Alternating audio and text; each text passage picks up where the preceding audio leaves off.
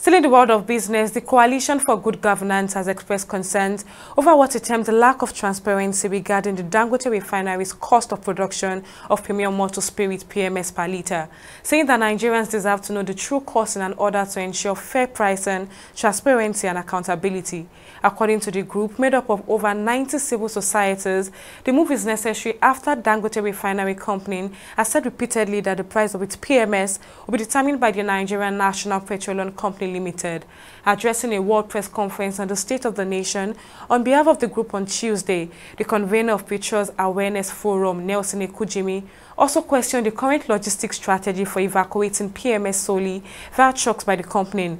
He described the strategy as inefficient, adding that it risks further straining of the nation's transportation infrastructure.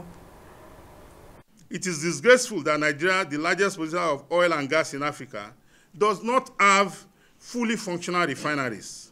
But we are encouraged by recent developments, particularly the progress of the Dangote Refinery and the revitalization of our national refineries, which we hope will bring an end to our dependency on imported petroleum products and the drain on our scarce foreign resources.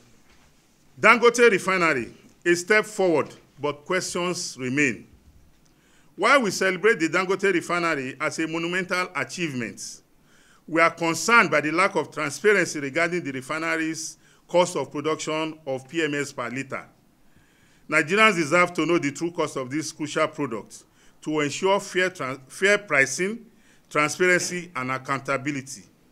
Additionally, we question the current logistics strategy for evacuating PMS solely via trucks, which is inefficient and risks further straining our transportation infrastructure.